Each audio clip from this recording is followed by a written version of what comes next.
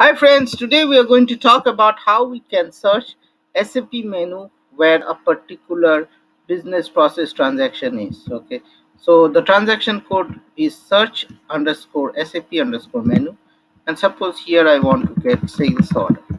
Okay, so I'll just search with sales order and it will tell me everything about sales order. So here you can see sales order is in, this is the transaction code. It can go to logistic, and from here these are the preceding notes.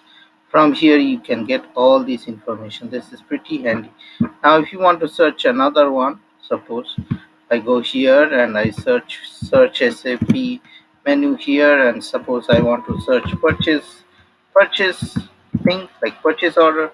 I can find all these like this.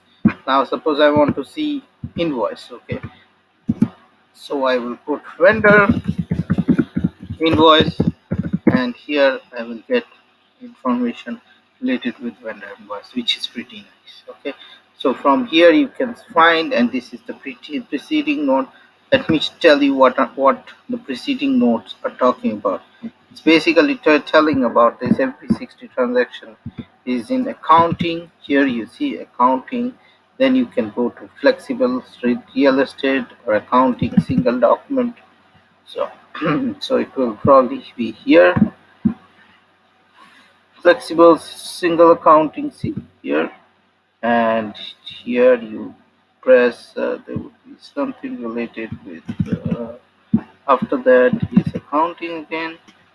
So here accounting, and then single document, and then FI single document. You see there you get MP60. From here you can see all this information. So this is pretty handy if anyone is lost, who really doesn't know which module something is, you can find from here. Okay, so that's it. Stay tuned to my SAP channel and happy SAP learning, and if you like it, share and subscribe to it, and have a great